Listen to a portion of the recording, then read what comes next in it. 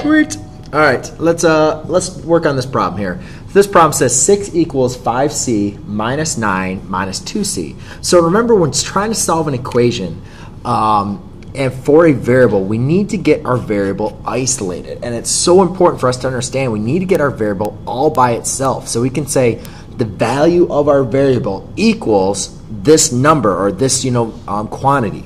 So right now I see I have two variables here. Well, this ain't gonna work like this. All right, I can't have two variables. I can only have one here.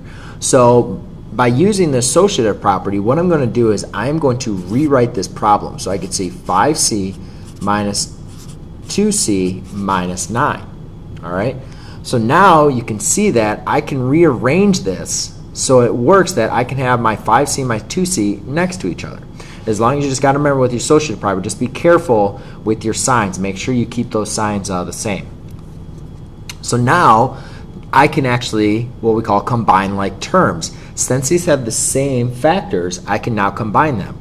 So 5c minus 2c is going to be 3c. A big mistake, which students would say it's 3, or it's just 3, or it's just c.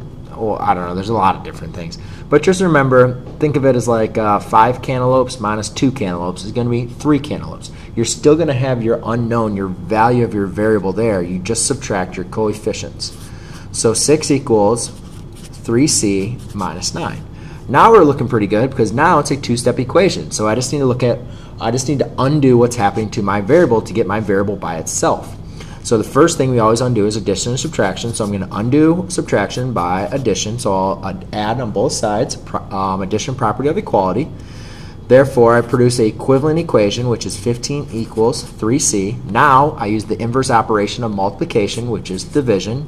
By applying the division property of equality, I have another equivalent equation, which is 15 equals c. Therefore, now I can just use the reflexive property to rewrite it. I'm using some good vocabulary on this example. C equals 15, which is the value we're searching for. So if you want to check your answer, you can take 15 and just plug it back in and see if it's true. If it's true, then you did your work correctly. If it's not true, then you messed up somewhere and you need to go back and fix it and see where you went. But that is what happens when you evaluate this side. It should equal 6. Therefore, that would be a true statement. So there you go. Hope it helps.